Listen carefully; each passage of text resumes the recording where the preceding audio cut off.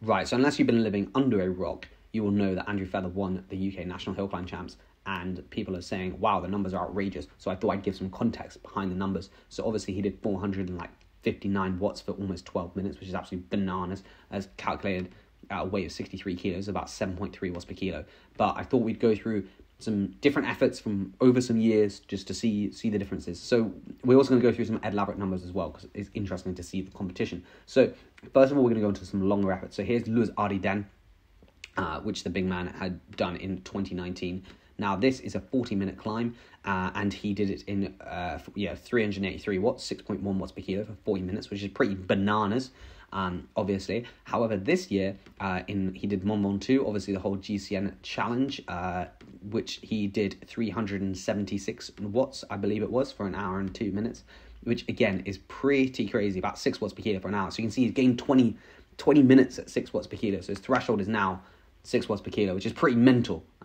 Actually doing 6 watts per kilo for an hour is very, very impressive, especially as a man who I reckon has a way bigger punch. So you can see his aerobic ability has increased significantly, a third extra, which obviously on this duration, is not, as crazy as maybe on a 5-minute effort, but I still think it's pretty bananas, the kind of differences we're talking about. Now, we're going to go through some shorter efforts as well. Actually, no, that is the wrong one. We're going to go through Haytor. Now, Haytor was 2019 Nationals, which was, you can see here, 12 minutes 27. So Andrew Feather did 2 efforts. One of them was in Nationals. One of them was not in Nationals.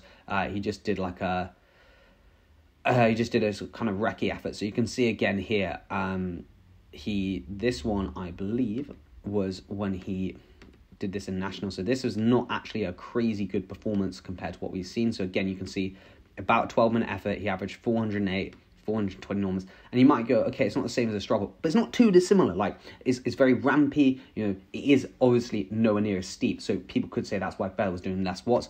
But again, you can see here, he actually did some different numbers. This was actually before, I think he had a bad day on Haytor, where he did have a bad day, so maybe that exacerbates the difference. But even so, 430 watts for 12 minutes, he's gained 26 watts in 4 years, which is very impressive. And so, yeah, I mean, obviously, like, that's kind of crazy. You may argue potentially that that's due to the climb. It's not as good for him the way it is. And yeah, maybe I'd agree. I think we could argue that. If we look at annual inflation, but just straight away, could just be power meter error. So, you do have to take that into consideration, because now no one on the internet believes any power meters, unless, I actually don't think anyone believes anything, even if it's an SRM, even if it's a quark. People are like, whoa. So in that sense, maybe this video is wasted on all you lot, because you're all just going to say the power meter is wrong. But anyway, we're going to keep diving in. We're going to keep going. So we've got some also interesting numbers from Mam Nick as well. Now, we're going to go to the tumble latest, because I think that's one of the most interesting numbers to look at. So this is Mam Nick. So he did this in 2019. He did 470 watts, so that's 7.4 watts per kilo.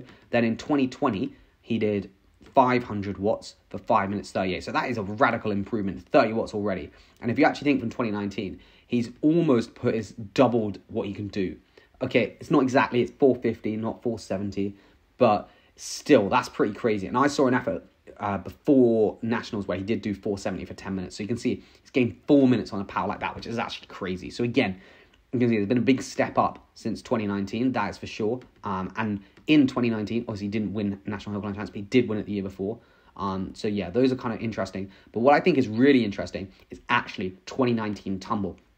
Now, Ed Lauer, again, 414 watts. So you can see that was actually not as good as his National Hill Climb Champs. Again, he was kind of like similar average, but bigger normalized just because of the climb. So again, kind of similar, not too crazy. But if we look at Feather, he did 433 watts. He actually beat Ed Laverick on this day, I believe. And yeah, he did 434, so for 12 minutes. So what I can say is that a consistent effort in 2019 was 430 watts for 12 minutes, and now it's 456 watts, which is just bananas. Like, gaining 26 watts at that kind of point is just pretty mental. And again, you can see the tumble is really good for putting out power. This looks fast, and it is fast, but that's only because they're doing stupid numbers. If you actually look at it, it's still 5.5%. It's not. It is harder, but it's more like this bit is actually crazy steep. This is like a 10.5%, 11%. And then obviously when they get to 5.5%, they just go absolutely crazy speeds.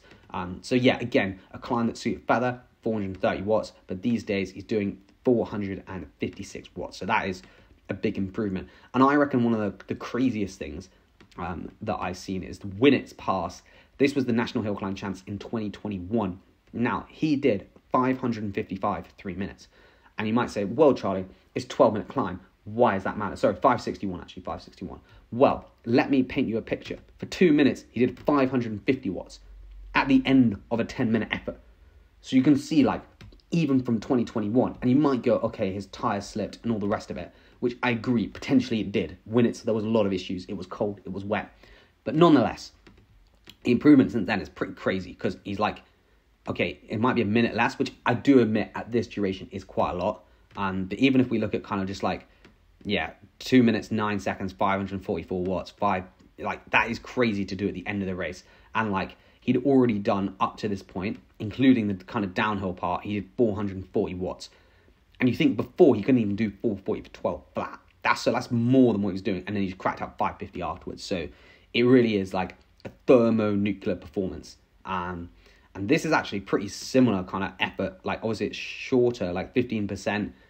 This is last bit again. What you can see is 15%, 2,400 VAM, 2,500 VAM. So again, you can see like the effort's pretty similar. It's just a minute shorter, but you're like a minute short, but he's done like 9 minutes beforehand. So yeah, pretty bananas all round, to be honest. And if we compare Ed's time, so he did 4:14 on Haytor, and then if we look at his other ride here, he did 4:30. So it is definitely an improvement of 16 watts, but again, his power meter might be cooked. It's hard to say. I also think he was lighter in 2019 potentially as well.